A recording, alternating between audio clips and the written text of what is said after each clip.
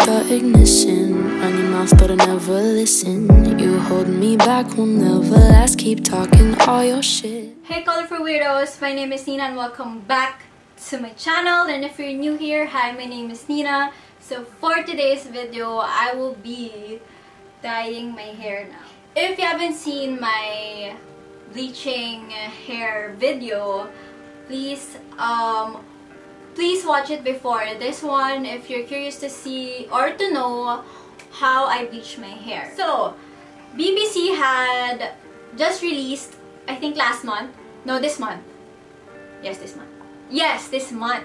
So BBC released new colors.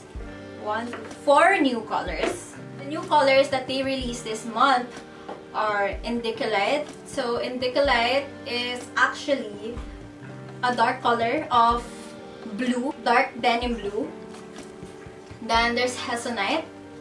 So Hessonite is an orange color. If you can see it in the screen, it's a orange, beautiful orange color. One is Jade, perfect for being a Grinch. And this one is neon green. It's really nice. I like this color as well. But it's also nice if you want to achieve Billie Eilish look, hair look. This is the Jade that you want. Then my favorite one, for sure ito yung always kong kukunin kay BBC, is the Coral. This one is really nice pink hair color. Para siyang pink na peach na orange. Gets? Ganun yung color niya. And then, for me, what I will be doing for this year, or yeah, for my color of the year, January, is Citrine, the yellow of course, and Coral. So I will figure it out, yung Coral sa si yellow, to not mix or to not bleed. Kasi for sure, baka pag nagmix si yellow at saka si Coral, it will turn into orange. Magiging Hessonite siya. Yeah, okay. So, hindi ako mag-gloves. I hate gloves kasi mag-gloves lang ako pag nag-bleach. But when it comes to colors, I don't really use gloves kasi mas nakakapa ko yung hair color. Yeah. So, always prepare a towel. Towel is this one. See, you can see my previous hair colors. Always section the hair, always suklay the hair para iwas ano.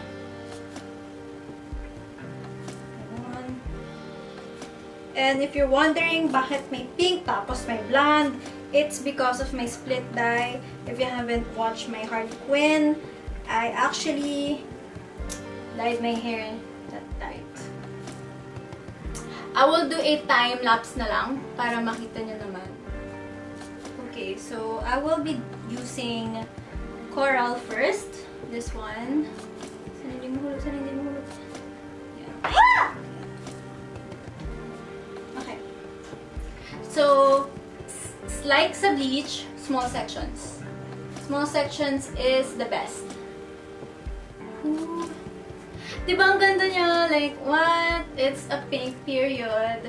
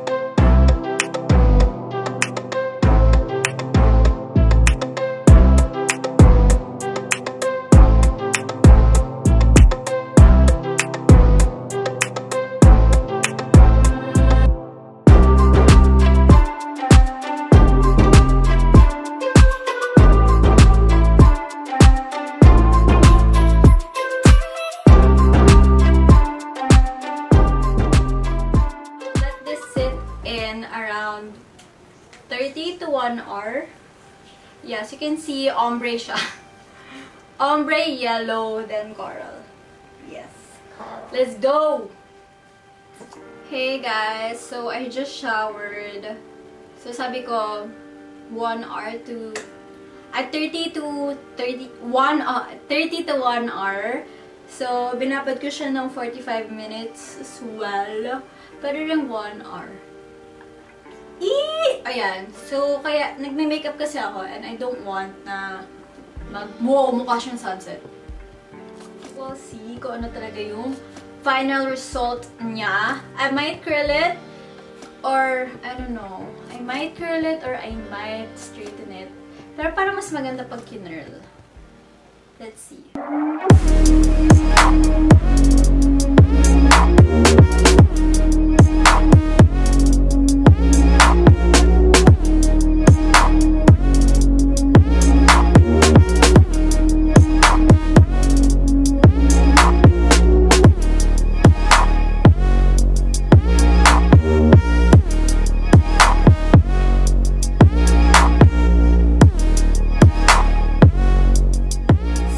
This is the finished look.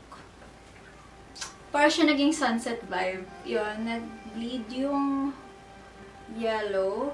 Pero I think nakikita naman si yellow. So this is gonna be my last hair color for 2020. Ending it with BBC. And as you can see, ginawa kong ombre. Parang dip dye yung yellow. Then everything is coral. Already. I hope you like and subscribe to my channel and hit that notification bell so that you'll get notified when I have a new video. The way you make me feel, I've been so much